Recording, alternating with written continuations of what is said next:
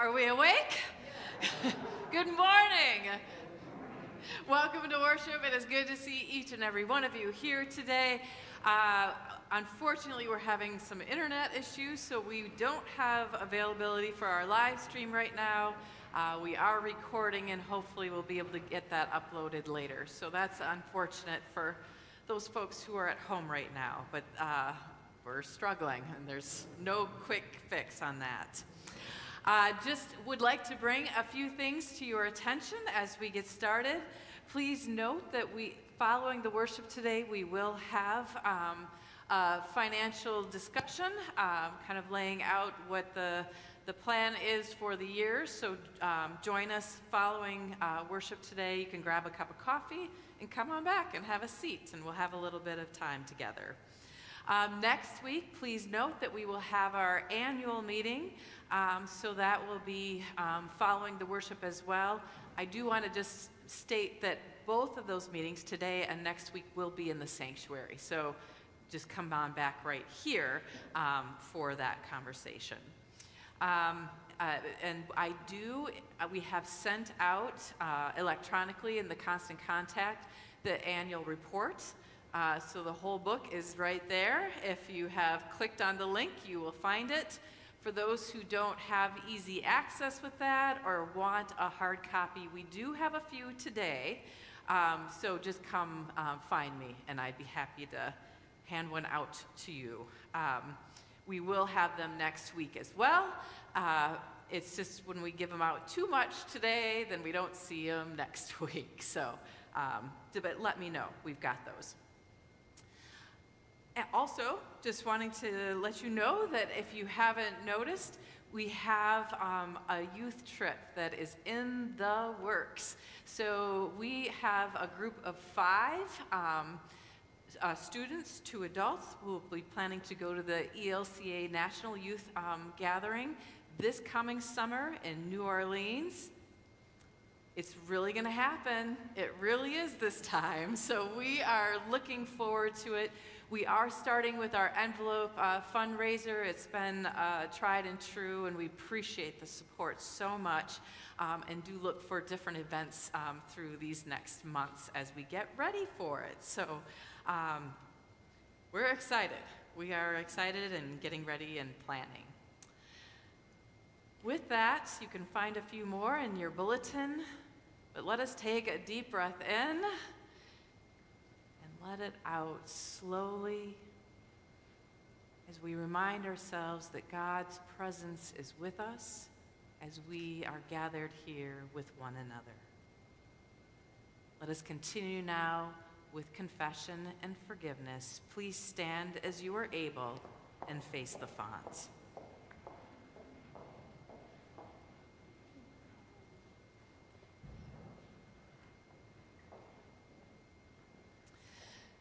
Blessed be the Holy Trinity, one God, creator of darkness and light, word of truth, wind sweeping over the waters. Amen. Let us confess our sin in the presence of God and one another. Let us take a moment of silence for reflection.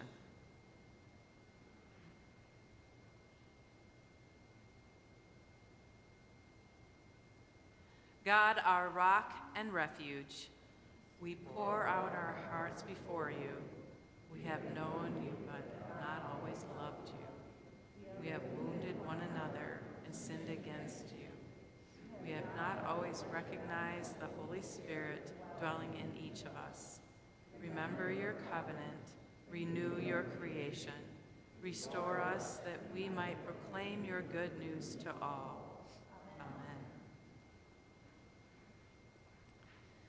The voice of the Lord is upon the waters. God has spoken. The time of grace is now. In Jesus, the reign of God has come near, and by the authority of Jesus Christ, your sins are forgiven. You are God's beloved. Amen.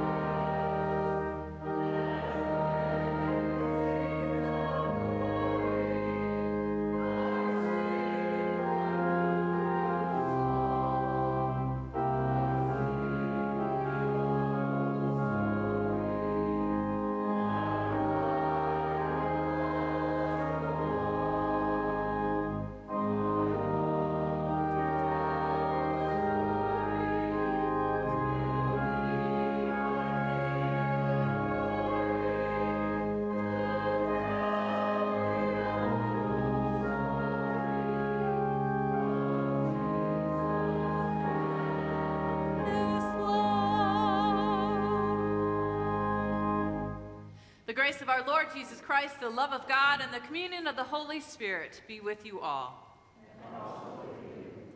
Let us pray. Almighty God, by grace alone, you call us and accept us in your service. Strengthen us by your Spirit and make us worthy of your call. Through Jesus Christ, our Savior and Lord. Amen. Please be seated. At this time, I would like to invite the children to come forward. Come on up.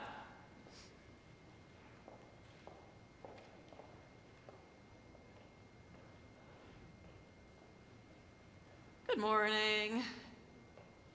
Good to see you on this cold, cold day. Do you get out for recess during days like this? Yeah, they push you outside no matter what, huh? Once, you had to stay in? Oh, they let you out once. I gotcha. Okay. So just a little time to get a breath of fresh air. Well, today, actually, I want to start with an experiment. You see, today in our gospel, we hear Jesus calling some disciples to follow him. So what I want to see and have you stand up and face that way, please. Stand up, face that way, right over there. Okay, stay there, got it? All right, can't turn around, not yet. Are you ready? All right, follow me. Come on, follow. Follow.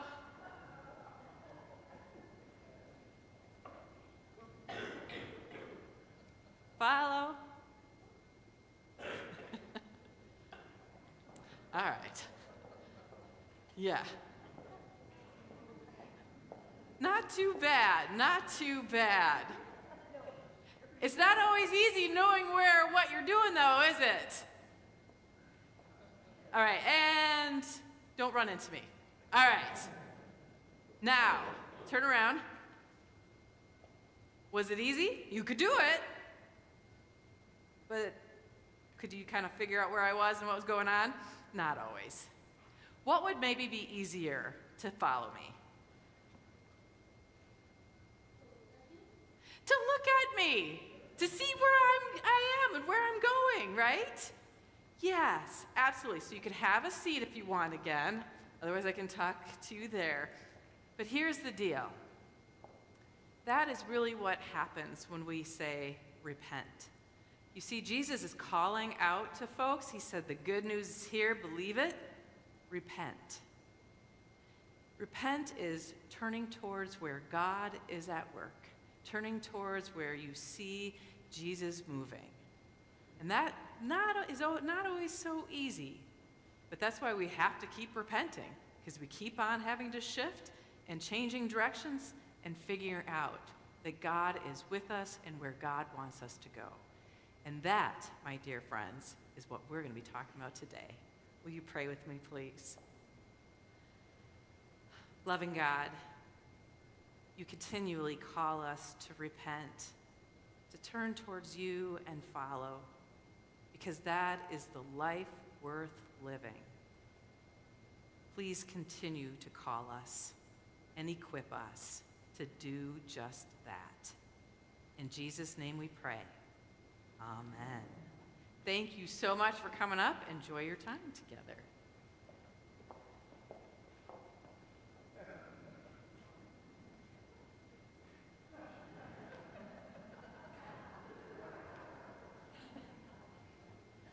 Good luck.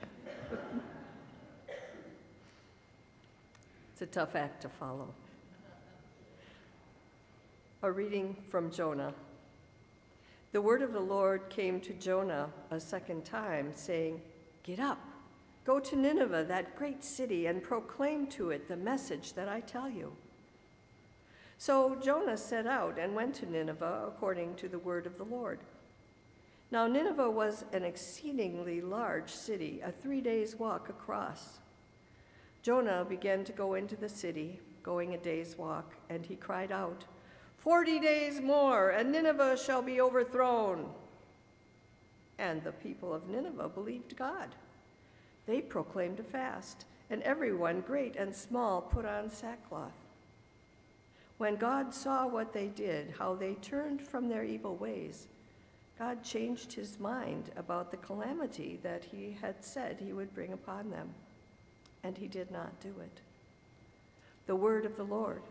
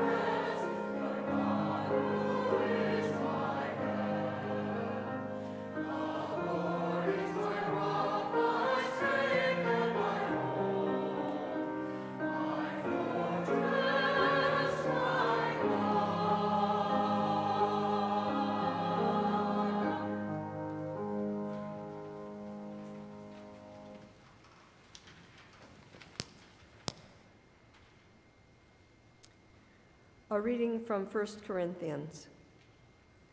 Brothers and sisters, the appointed time has grown short. From now on, let even those who have wives be as though they had none, and those who mourn as though they were not mourning, and those who rejoice as though they were not rejoicing, and those who buy as though they had no possessions, and those who deal with the world as though they had no dealings with it. For the present form of this world is passing away. The word of the Lord. Thanks be to God.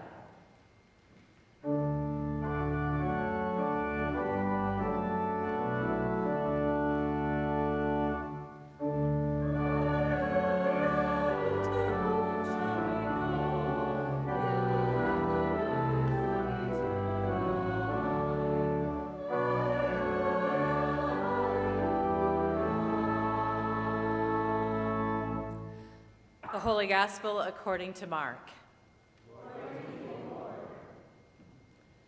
Now after John was arrested, Jesus came to Galilee, proclaiming the good news of God and saying, "The time is fulfilled, and the kingdom of God has come near. Repent and believe in the good news."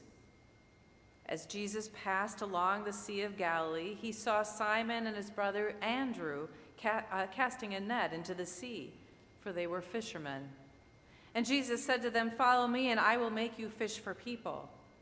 And immediately they left their nets and followed him.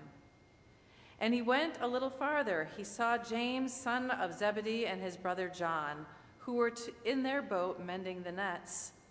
Immediately he called them, and they left their father Zebedee in the boat with the hired men and followed him. The Gospel of the Lord. Please be seated.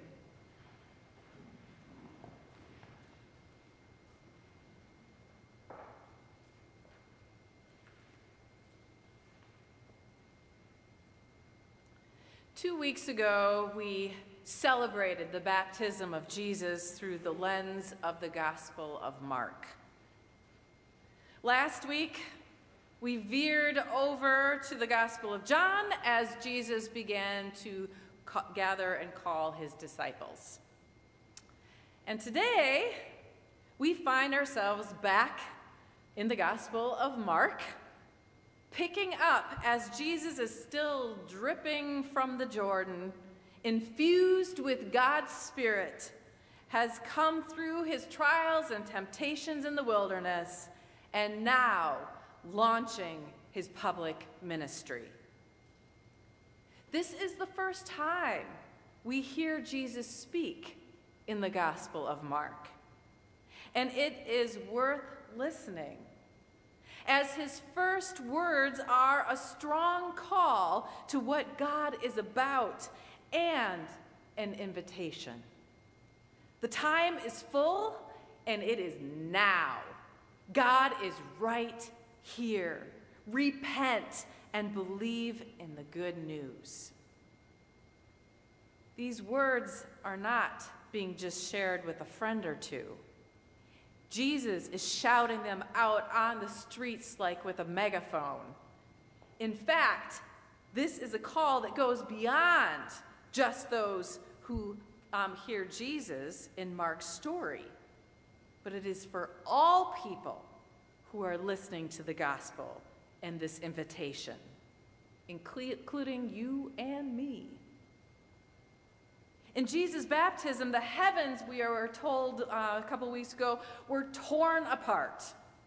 There is no longer any barriers between God and God's creation. God is on the loose in the person of Jesus.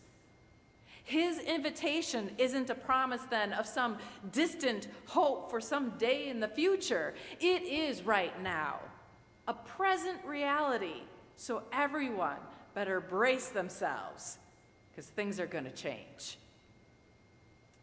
And the first action that Jesus invites us into is into this fullness of God, this major shift that God is making, is to repent.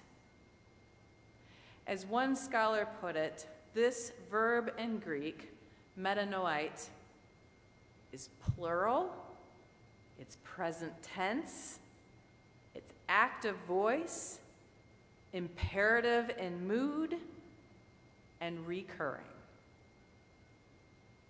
Unfortunately, the original intent of this dynamic Greek word, metanoite, meaning to repent, has been so overused and misused by the church throughout history that it has lost much of its real meaning today. I mean, let's be honest, right? We often can get images of some wild-eyed preacher person pounding the pulpit and in threatening tones commanding the people to repent, or else terrible judgment will fall upon you. Many mainline churches have backed off from even using the word because of the images it produces. Turn to God or else doom. When repentance is made to sound like a trip to the principal's office or swallowing a dose of fish oil or something, it betrays the very nature of the gospel that Jesus calls us to believe. This is not what Jesus is conveying in our gospel today with his invitation to repent. Instead, Jesus is saying that God's reign is within breathing distance. Repent. Turn around to take hold of something better than what you have now. Leave the old life behind and follow Jesus into a new life for God. Yes, this means that we have some changing to do and new directions to take. This is an invitation, though, to move towards God's future rather than our own past. To trust in a future made possible by the very grace of God. We do not have to be stuck in ways that knock the wind out of us. Jesus is bringing a new way to live that is literally a breath, God's Spirit, of fresh air. In Jesus, God makes it possible for us to repent. We can start again and again. Our sinfulness does not finally get the best of us. That is good news. Our sin doesn't finally blot out the future that God has in store for us. Things do not have to stay the way they are. Jesus insists that they really can't stay the way they are. And the rest of the gospel story, then, of Mark illustrates that point time and time again, beginning with the fishermen being called to follow Jesus that we hear today. To be honest, they didn't even apply for this job, right? Yet as Jesus calls them to repent, to turn toward a future that is committed to God in a new way, they immediately drop everything and go. And just as they are being transformed, witnessing Jesus' healing, forgiving, and boundary-breaking ministry, they in turn can bring transformation to others. Now, mind you, not everyone is on board with this call to repentance. In Mark, it is the leaders of the Jerusalem temple that spend a whole lot of energy making sure that things will stay the same direction. They think everything's fine just as is. No change is necessary. Thank you anyway. And because of their refusal to go beyond the status quo, they miss seeing life transforming right in front of their eyes. They miss feeling the breath of God that blows right on them as they accuse Jesus of wrongdoing while the lame pick up their mats and walk and the blind leave their begging posts to rejoin community. And the truth is, even the disciples who repent and leave everything for this new life and follow Jesus, they still miss the mark too. They turn wrong directions, misunderstand the good news message. Especially in the Gospel of Mark, they are portrayed as rather thick sometimes and often not understanding what Jesus is really up to and the bigger picture. Therefore, to repent, Mennonite, is a continuous action, not a once and done. It would be great if we repented and then just stayed the course with Jesus practically clipping at his heels as we follow. But all of us know it doesn't happen that way. The best intentions still veer off course, calling for a return and repentance once again. It's easy, really, to begin questioning. Well, if we repent only to need to repent again and again, why bother repenting at all? Why keep trying to head in a direction towards which our feet don't seem to want to go? A story is told that one day a belligerent young man stormed up to Mahatma Gandhi. "You have no integrity," the young man charged. "Last week, I heard you say one thing. Today, you are saying something entirely different. How can you justify such vacillation?"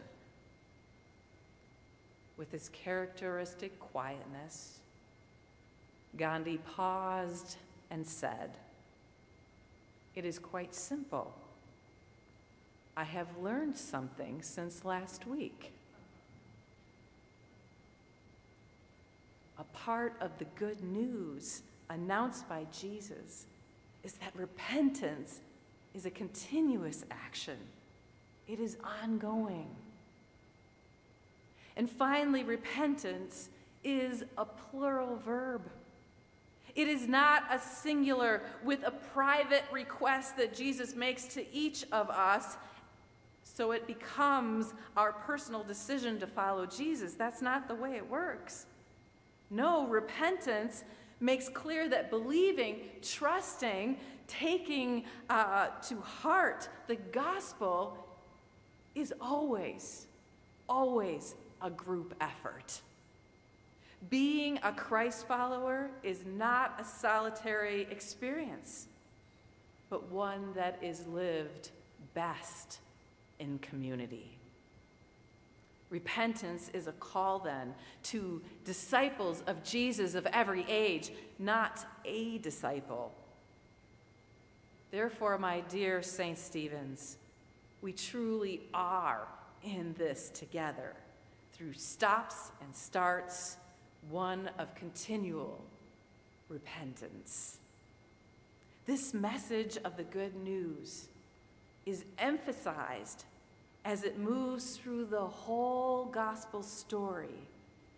As Mark tells it, the gospel ends as it begins, with an invitation to repent. As the women come to the tomb, they hear the invitation of the risen Jesus. For those disciples who betrayed, denied, and fled in Jesus' greatest time of need, they are once again invited to meet up with Jesus in Galilee. To repent, the freedom to change once again and embrace God's future, because God and Jesus always gives us the chance to begin again. Always. For sure, following Jesus isn't easy. Sometimes we will get stuck and get lost. But it is the most amazing journey that we can take. And we are never alone in it. For it is God alone who captures the imagination, God alone who makes the vision of the kingdom come alive in us. Thankfully for us, it is not a one-time call. It is a lifetime pursuit and a community effort. May we continue to be seized by the good news, turning in a new direction to follow Jesus into a life for God, and believing and trusting that God is truly with us and for us. And with this call and invitation, perhaps we will be renewed once again in our confidence that God is working through us to care for and bless God's world, and God's people. Amen.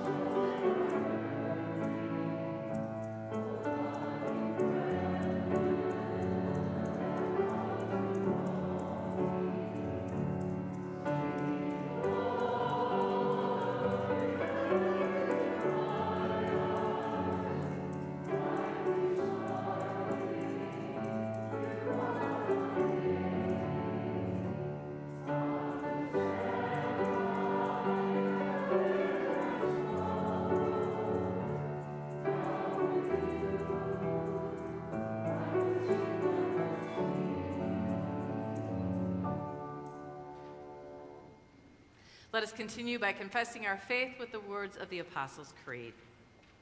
I believe in God, the Father Almighty, creator of heaven and earth.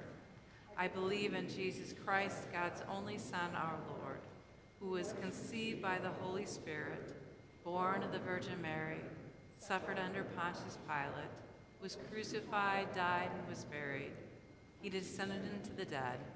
On the third day he rose again. He ascended into heaven. He is seated at the right hand of the Father, and he will come to judge the living and the dead. I believe in the Holy Spirit, the Holy Catholic Church, the communion of saints, the forgiveness of sins, the resurrection of the body, and the life everlasting. Amen.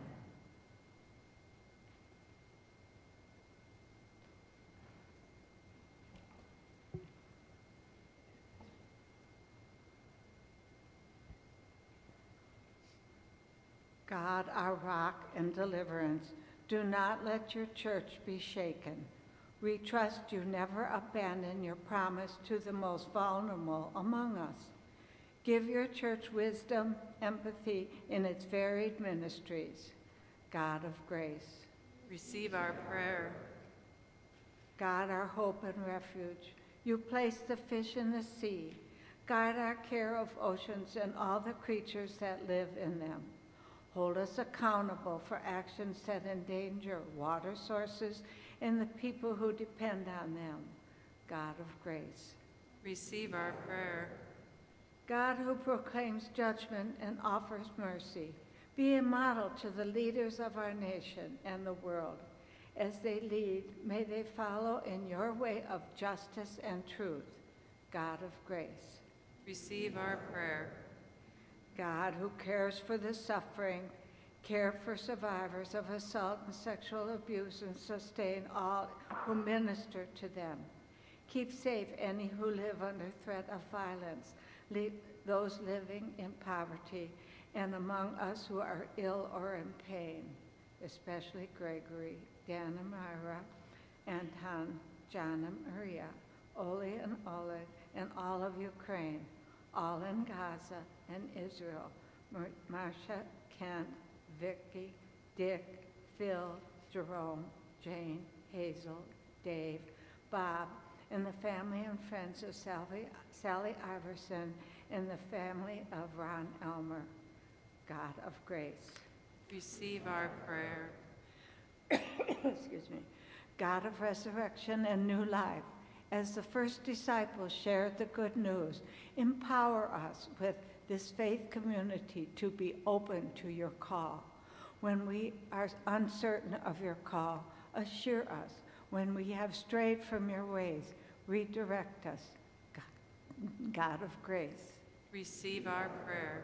we trust that you hear all our prayers, accept now our concerns and thanksgivings, offer silently, out loud, or in the comments of our live feed.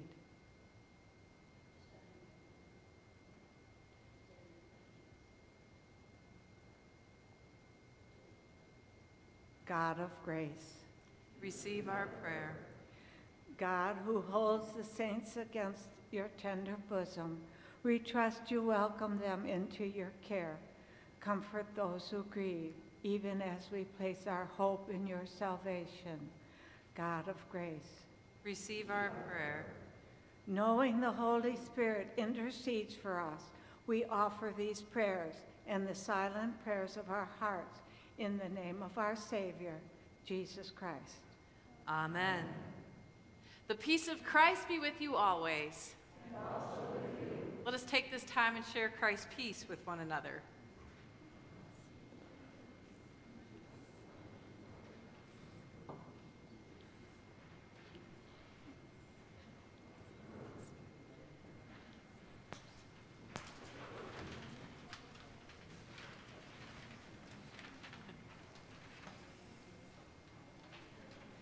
We continue with our offering.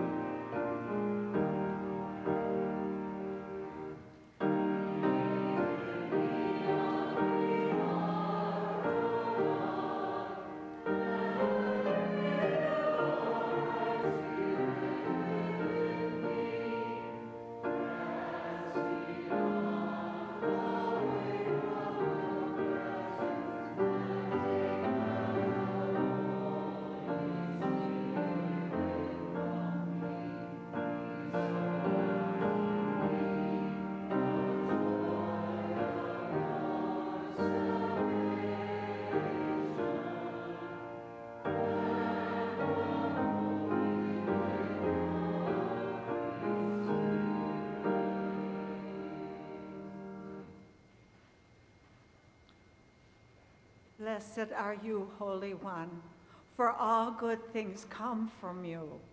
In bread and cup, you open heaven to us. Meet us at this table, that we receive what we seek and follow your Son, Jesus, in whose name we pray. Amen. The Lord be with you. And also with you. Lift up your hearts. We lift them to the Lord. Let us give thanks to the Lord our God. It is right to give our thanks and praise. Blessed are you, O holy God. You are the life and light of all. By your powerful word, you created all things. Through the prophets, you called your people to be a light to the nations. Blessed are you for Jesus, your Son. He is your light shining in our darkness and revealing to us your mercy and might. In the night in which he was betrayed, our Lord Jesus took bread, gave thanks, broke it, and gave it to his disciples, saying, "Take and eat. This is my body given for you. Do this for the remembrance of me." Again, after supper, he took the cup, gave thanks, and gave it to all to drink, saying, "This is the new covenant of my blood, shed for you and for all people for the forgiveness of sin. Do this in the remembrance of me." Remembering, therefore, his preaching and healing, his dying and rising, and his promise to come again, we await that day when all the universe will rejoice in your holy and life-giving light. By your Spirit, bless us and this meal, that refreshed with this heavenly food, we may be light for the world, revealing the brilliance of your Son. Through him, all glory and honor is yours, Almighty Father, with the Holy Spirit, in your holy church, both now and forever. Amen. Gathered into one by the Holy Spirit, let us pray as Jesus taught us. Our Father in heaven, hallowed be your name. Your kingdom come, your will be done, on earth as it is in heaven. Give us today our daily bread, and forgive us our sins, as we forgive those who sin against us. Save us from the time of trial, and deliver us from evil. For the kingdom, the power, and the glory are yours, now and forever. Amen. Please be seated. All is now ready. You may come forward as the ushers will help guide and direct you. Know that this invitation is for one and for all. This is to receive God's grace, God's love. No exceptions, no one turned away. Let us now continue in this meal.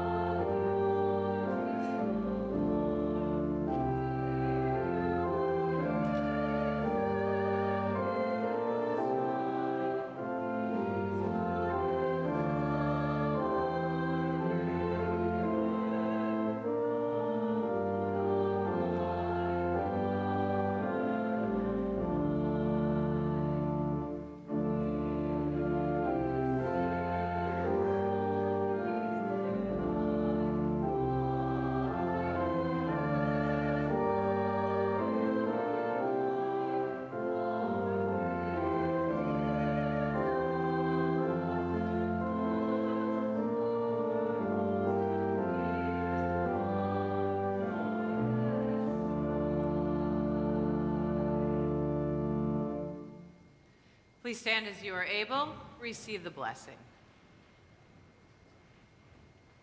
May the body and blood of our Lord Jesus Christ strengthen you and keep you in his love and grace. Amen. Giver of every gift, Christ's body is our full food, and we are Christ's body.